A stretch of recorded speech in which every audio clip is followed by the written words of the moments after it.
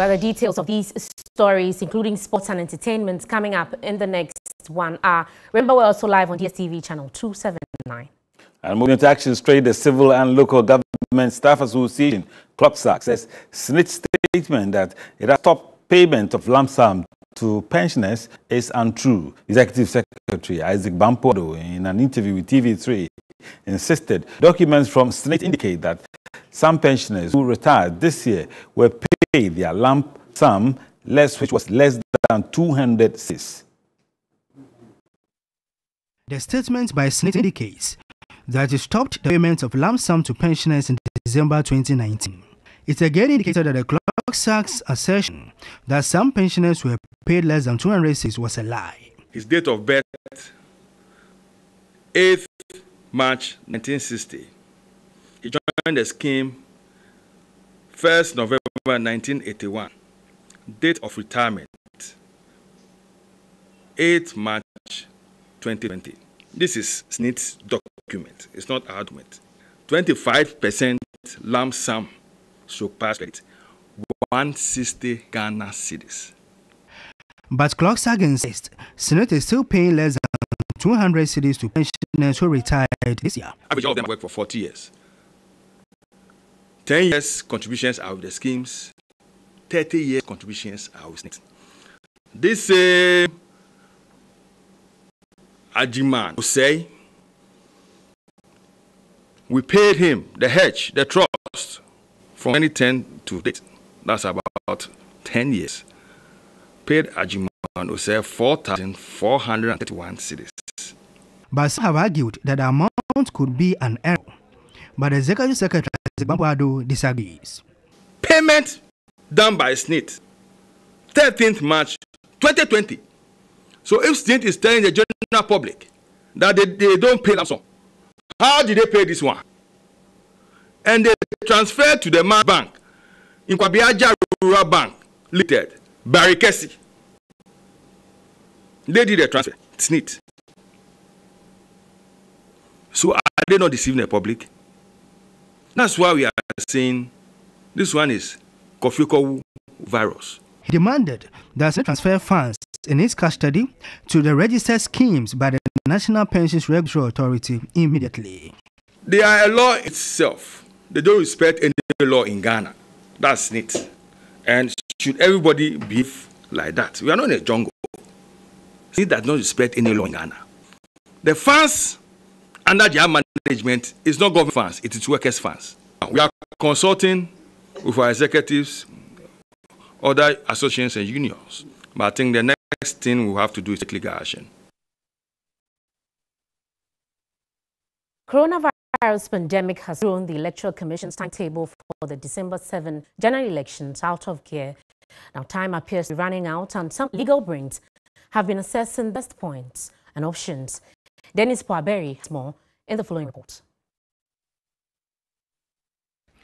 Ghana's 1992 Constitution, under Article 63(2), requires that presidential elections be held not earlier than 4 months before the end of tenure of office of the sitting president. It further provides in Article 66 that the election be held every 4 years. This means that the 2020 general elections must be held between September 7, 2020 and January 7, 2021. But in the face of the coronavirus global pandemic, which requires social distancing among other protocols as a way of mitigating its spread, is it possible for Ghana to have the election within the stipulated time should the pandemic persist?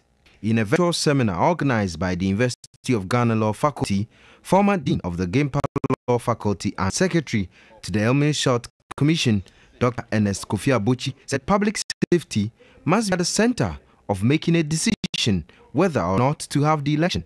The Constitution is ripe and rife with all kinds of provisions dealing with public health and safety, So whatever we do, we must take account of public health and safety. I have actually said not long ago, recently, that nobody must endanger himself in the process of trying to exercise a civic duty or responsibility. And so I don't expect that the Electoral Commission, for example, will be trying to compile a new voters register.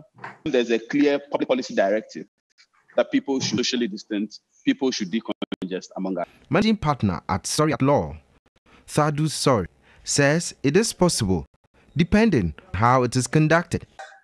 So far, practically, there is an effort to do it. After all, we understand that the Electoral Commission is going through certain processes, even under these circumstances. So I assume that there's a commitment to do it. It's how we do it and achieve it within the rules and context of it that will matter. Private legal practitioner and lecturer Clara Biri Kasati proposes the EC adopt innovative ways to make the election possible. What is our own unique situation that we have to devise around for ourselves? If we take the issue of voter registration, I always say that if we are going to do limited registration, for example, I'm thinking that a lot of the people who will be subject to limited registration are going to be the new voters. And a lot of these new voters are computer babies. So if we work around it, we can have a lot of them doing online registration. We have a lot of other state institutions that they can work with. A PhD candidate and lecturer at the KNUST Law Faculty, Christopher Yinevi, agrees, but cautions against acts which will lead to litigation, which may derail the electoral process. The Electoral Commission must be mindful of a number of things. So in its handling of the electoral process, it must be sure not to be too, to be taking a hardline stance that may result in court cases, which may prolong may disrupt the electoral calendar. So, for instance, the idea that it wants to compile a new voters register with only passports and national IDs as the identification documents may definitely end the Electoral Commission up in court. Meanwhile, the minority in Parliament is also demanding that the EC be summoned to brief the House on its plans for the upcoming elections. The Constitution provides that presidential and parliamentary elections will be held this year. Even as we struggle with COVID, the Independent Electoral Commission created under Article 45 of this Constitution owes this country and members of Parliament a duty. There would have to be someone to come and give us their roadmap as to the preparedness in view of COVID.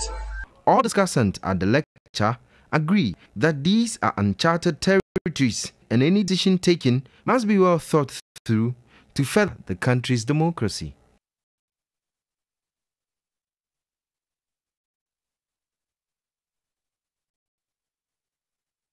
Now, as you may already know, Ghana's case count for COVID-19 has increased to 2,719. That's an additional 550 new cases that has been added to the old number. Now, we'll take the regional breakdown quickly before we move on. The Greater Accra region, which has the highest number, 2,332. That is an additional 480 more cases in the Greater Accra region. In the Ashanti region, there's 124 cases. 7 more cases have been added onto that of the Ashanti region. In the Eastern region, there is 94 cases. There used to be 87, and now 7 more cases have been added to that of the Eastern region.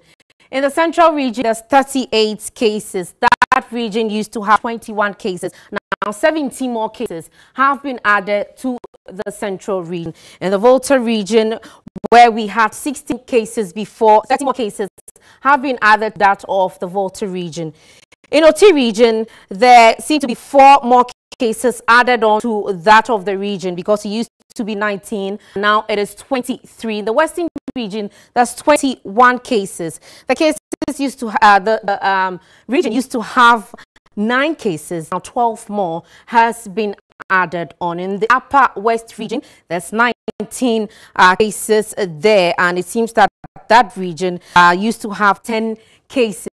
9 more has been added. In the Upper East region, where it used to be 19, it's still 19.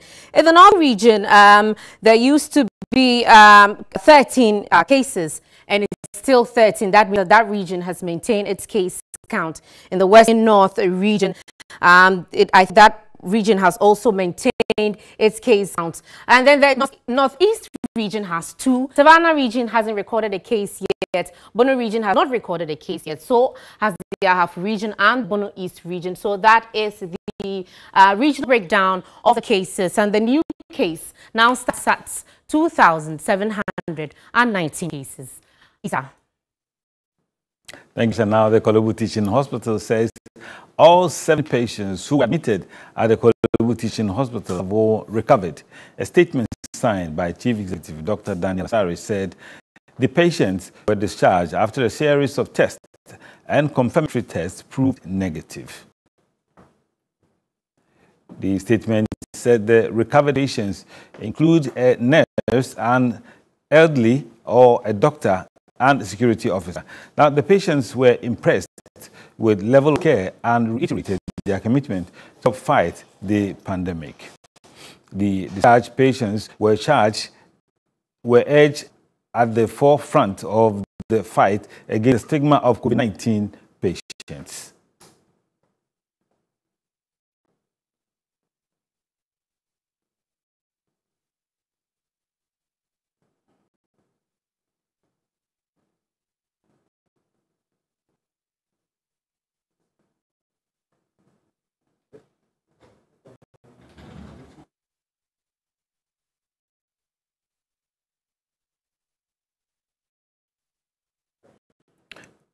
All right, so on the back of that good news, let's speak to Dr. Harry Akutu.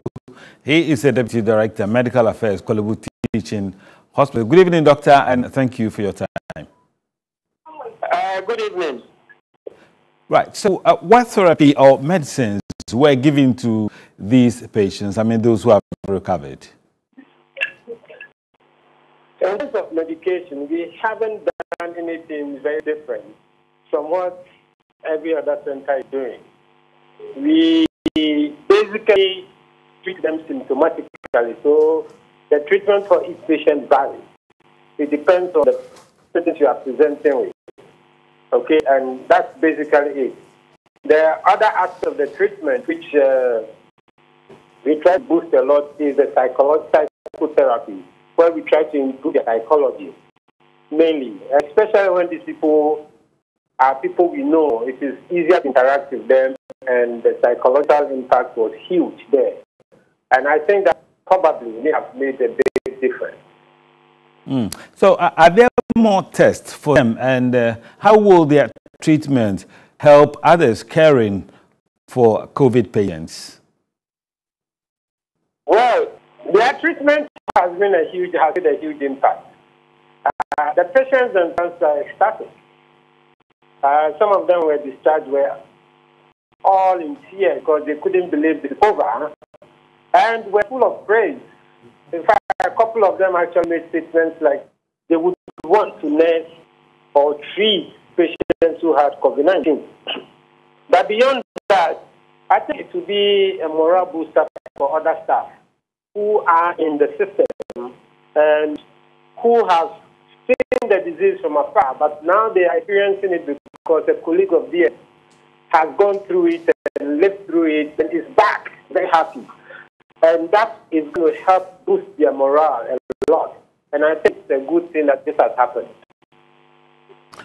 Right. I think one issue of concern is that people who have been treated can be reinfected. How prepared is Kolebu to receive those patients and even new ones to come back there for treatment? Well, we are a health facility and we are open for business. Our sole aim is to help those who are ill. So anybody, it can be staff or non-staff, if they come out here with any symptoms, any disease related to COVID-19 or any other disease for that matter, we are here, we are trained, and we are ready to help with management in any possible way we can. Right. Thank you very much, Doctor, for the insight you've given us into the COVID-19 issue implement at Kolebu Hospital. Let's look at some more stories. And the National Media Commission says it has no power to ban content on any radio or television station. Now, Chairman Yao Boafo was reacting to some media reports that the Commission had banned all broadcasts and advertisements of fetish priests and malams on radio and television. We are in the process of enacting a broadcasting law. There's a broadcasting bill, and I'm hoping that when Parliament resumes, that bill will come up for discussion.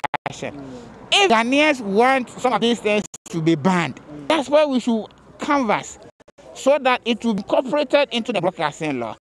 And then the broadcasting law will lay out clearly that this kind of content is not permitted on radio or television. And if you do, these are the sanctions. It is only then that the National Media Commission can apply, because otherwise the commission has not taken to itself anything. He said just like pastors are allowed to preach, he sees nothing wrong with fetish priests and malams also advertising their products and skills on television.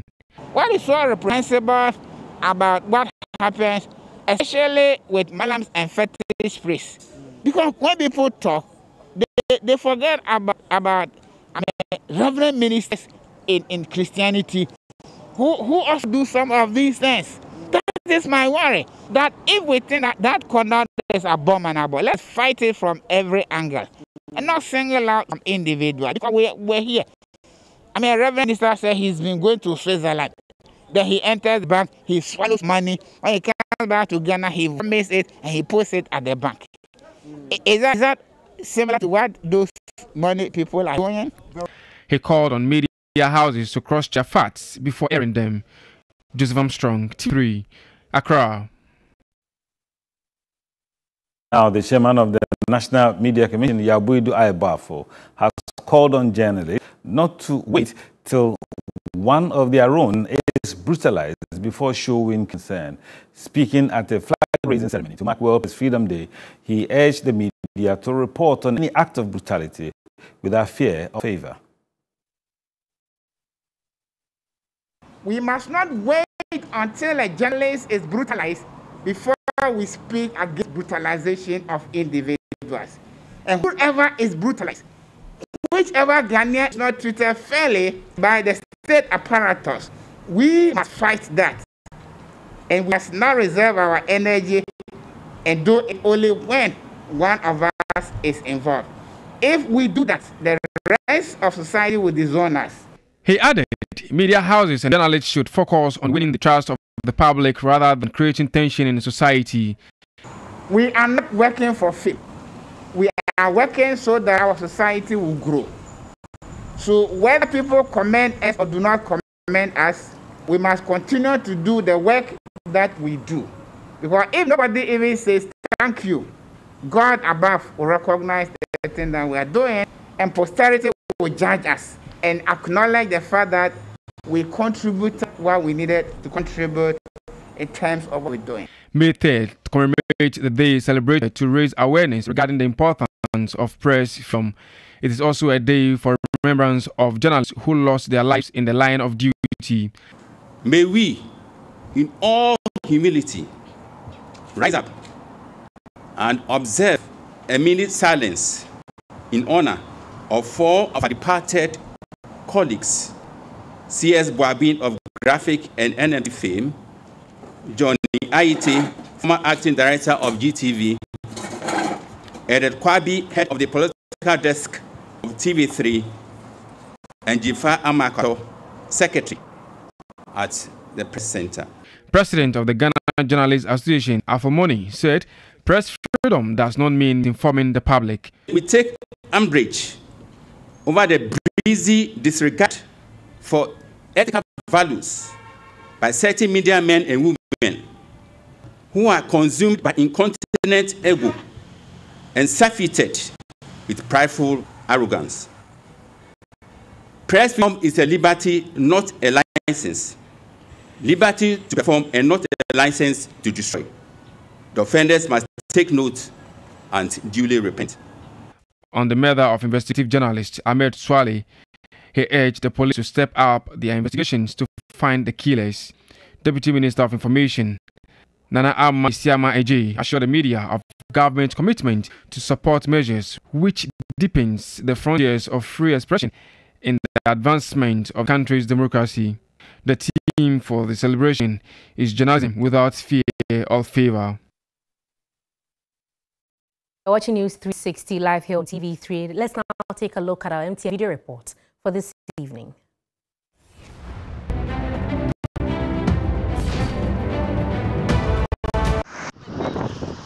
This is an electrical pole 30 meters from CTSK Hotel in Enigo, Aprandri Street. The dam has been bent for a while now. Just look at it, and there are cables over it. So just assuming somebody passing by, maybe your loved one, your family, your friend, and this thing just collapse. Just imagine what will be the consequences. So we are calling on the authority. This is your citizen journalist, Eric Agbesi, Greater Accra, Nego Papra.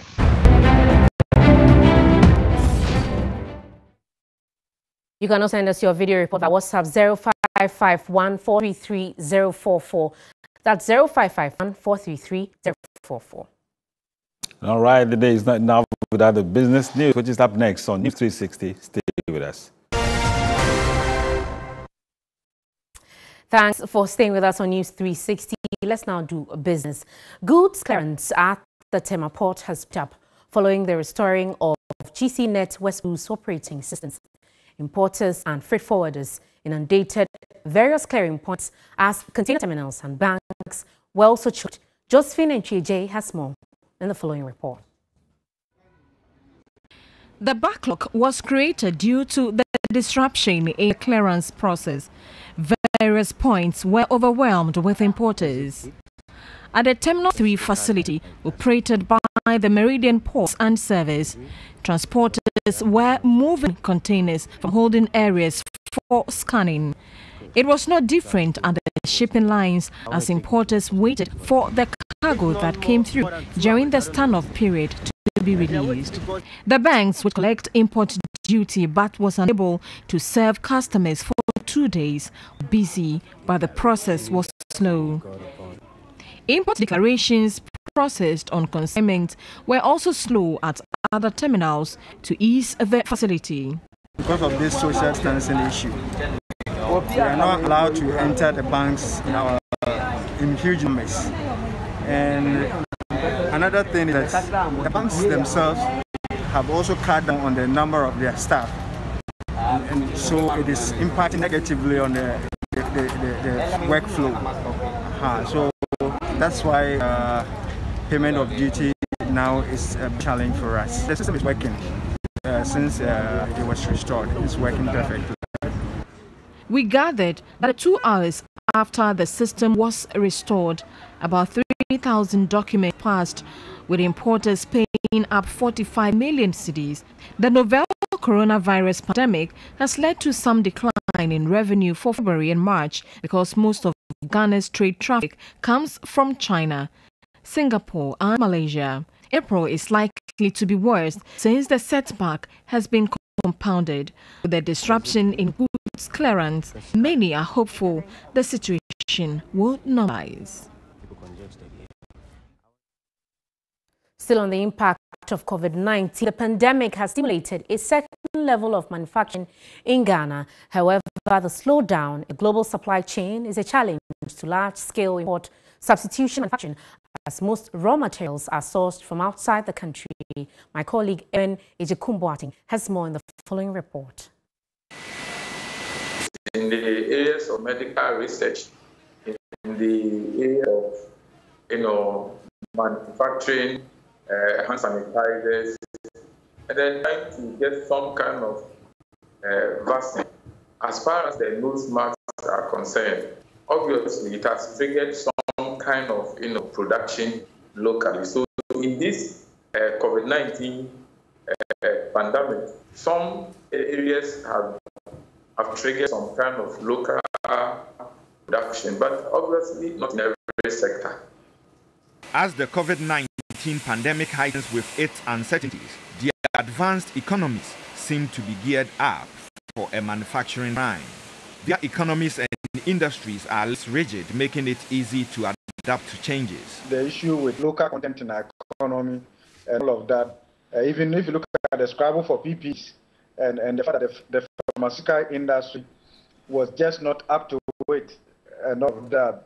Fundamentally, the pandemic has exposed the weakness in our policy prescriptions all this while, and therefore we cannot continue in the same manner post-COVID-19.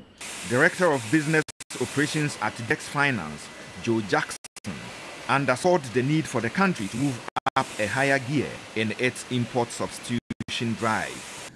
As we said, we can't import as much as we wish to. But Ghana's whole food security process is based on importation. The things we import are so many. Simply put, we will not be able to import them anymore. As the COVID-19 pandemic rages, its negative effect on global supply chain are more apparent than ever. World Uncertainty Index predicts COVID-19 is likely to produce a 300% increase in uncertainty, reducing global supply chain activity by 35.4%. Labor expert Bernard Arthur noted this could limit the ability of the country's manufacturing sector to scale up, even as entrepreneurs want to turn challenges into opportunities. A lot of the input also comes from the outside world. So in such areas, we must accept that though we can boost local consumption, it's not in every area that at the end of the day we will be able to enhance our production. These are some challenges I think that we need to address. He noted government already has some protectionist policies for manufacturers, but needs to balance incentives and not to be given across board. We must also balance the incentives with the necessity of having safe profits intact. We should rather put it where a lot of energy and resources are required. If import substitution is the way to go, then there is the need for low-cost manufacturing hubs in the country to spearhead production. Eben Ajekumwatin, TV3, Accra. Also, management of the Kumasi Abattoir fears imminent meat shortage if Ghana's borders remain closed in the wake of the COVID-19 pandemic. The only solution now, according to the managers, is to boost local production. Here's a report by William Evans. Ideally, the production capacity of flayed cattle at the Kumasi Abattoir is 400 with 50 sent. But now, flayed cattle production has dropped to 110 with a sent production falling to 28. The drop in animal supply from some neighboring countries threaten future meat processing in the country. Burkina Faso, Mali and Niger have currently closed their borders, curtailing animal supply to the Ghanaian market. Animals are not coming the way we're expecting them. So now at the moment you see, when you look around, no transport. After you will see a lot of long cars here. Because we have brought in more animals, but now you don't see them. The only solution now is to boost the local production. If a time may come, Ghanaians will find it difficult to get meat to eat. The current situation has affected the price of meat. That's all for business this evening. You can log on to 3news.com for more business news. Thank you, Aisha. Now, the Director General of the Criminal Investigations Department, COP Ken Yabua, says the police is cooperating with the National Media Commission to clamp down some individuals parading as fetish priests and malams on some television networks. He was briefing the media on ongoing investigations into crimes, including that of a fetish priest at Mamedadi near Adesso, after some 2 bodies were resumed close to his shrine. We have a task force here at the CID headquarters, and we have even written to the commission to help us with all TV and radio stations that we have, their locations, so that we can investigate them further, because it's a concern to all of us. He said apart from the retrieved bodies, suspect Christian Gamali Lao had some skulls and body parts in his shrine which were also retrieved. The police intensified investigation, and on 21st of April 2020, the police arrested suspect Christian Gamali Lawe, alias Power, 36-year-old, and famous Ado Kunu, he has Scompion, 37, all from Afife in the Volta region, but all resident at Mamede near Adesu. Both suspects are fetish priests, with their shrines located at the outskirts of Mamede. The Director General of the CID, COP Isaac Kenny Oboa, said the police had made progress on investigation into the murder of the assembly member of Sugakope South, Mauto Zagli. On 24th March 2020, suspect Amos Agbakla, 25, was arrested at Sugakope on suspicion that he was a member of the gang that attacked, robbed and killed Mauto. Amos has provided information as to where they met to strategize before they went for the robbery and the role he played. He confessed that he together with one of the persons on the run, shot the deceased after the deceased put up resistance, which made Ajay to stab him. He further spoke on the murder of investigative journalist Ahmed Swali. People come with information. Last week, people came with information. We followed up, but unfortunately, we are unable to, get a proper lead. On the petition of two NDC executives concerning the supposed workshop organized by the EC, he said the Electoral Commission has denied organizing a workshop with more than 25 persons. We are now going to look at the complaint against the statement given by EC, and then he who alleges must prove. So we will be inviting all the parties to come to enable the petitioners, prove to us that in actual fact there were more than 25 in a room. Not. You're on NEWS360, and there's so much more. Time for some entertainment news. I'm Anita Ikea-Kufu. And after two exciting editions of the 3 Music Awards, the third edition of the awards came off over the weekend virtually, which is the first of its kind here in the country. Yeah, I go hold you down if you say you want me. Yeah. 2023 Music Awards was held without a live audience because of the novel coronavirus and the ban on social gatherings. The event was held at the Fantasy Dome, saw some musicians perform on the 19th without an audience to cheer them on. The fun aspect of the show was never missed, and many fans watched online. SAC swept 5 awards by claiming Music Man of the Year, Hip Hop Act of the Year, Fan Army of the Year, Best Rap Performance with the song Who the Man, featuring Quincy Arthur, and Best Collaboration Award for Sarah with songless Ifya. Kofi Kinata, however, arguably won the biggest award of the night, the Song of the Year with his song Things Fall Apart. He also won Highlight Song of the Year with the same song.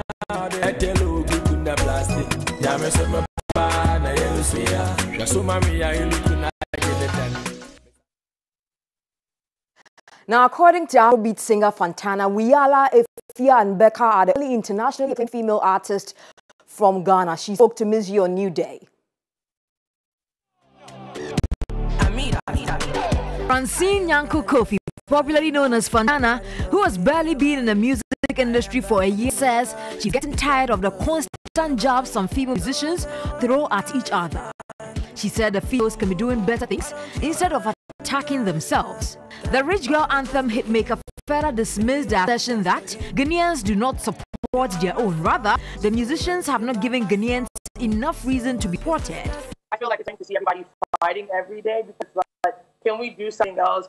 Can we focus on other things? But every day we're attacking each other and talking about unnecessary things, while other artists and other people are being taken seriously. And for me, I wouldn't say Ghanaians don't support their own. I feel like the reason why Ghanaians don't support some of the musicians is because we haven't given them a reason to support us. The singer claims that apart from Wuya, Becca and Ifya, who are internationally acclaimed as female artists from Ghana, the rest, including herself, are not there yet. Me, and including the rest, half of the females in the industry, we're a local champion because we're only known in Ghana, and then maybe we have our fan bases on social media. Maybe some people live in London, some people live here, but we're all local champions. And then there's only like 3 female musicians in Ghana who are known internationally, which I said was Becca, Efia, and Wiala. So if I hide your face, girl, hide your face. Like when you don't get money, if I hide your face, girl, hide your face. Who's that girl? And away from Ghana, let's find out what's trending in the world of entertainment on the international front in its 60 seconds. Nigerian pioneer drummer Tony Allen, a co-founder of the Afrobeat musical genre, has confirmed death in Paris at age 79. Not knowing the exact cause of his death, his manager Eric Trossard, however, said it was not linked to the coronavirus. Allen was a drummer and a musical director of the musician Fela Kuti's famous band Africa 70 in the 1960s and 70s. Fela, who died in 1997, once said, "Without Tony Allen, there would be no Afrobeat." Kanye West is officially a billionaire. The 42-year-old star is one of the most acclaimed and biggest-selling artists for the past 20 years. The magazine said the rapper and fashion designer, who has long coveted the status, gave it a glimpse into his personal finances, which led it to value his net worth at $1.3 billion. Despite now being officially classed as a billionaire, West was unhappy with Forbes and claimed they had undervalued him and that he is worth more. On that note, that's all for entertainment. My name is Anita Ekuye-Okufu. Good evening. Anita there with all the latest in the world of entertainment. That's all from us. But let me remind you, as you may all well know, the numbers, the COVID-19 case count keeps increasing. So you might want to take care of yourself out there as you're already doing. Pay attention to all the precautionary measures being given out. Wash your hands as frequently as possible. Wear your face mask if you have to go out and maintain the social distancing protocol. That's all from us this evening on News 360. My name is Aisha Yakubu. And I'm Mr. Morning.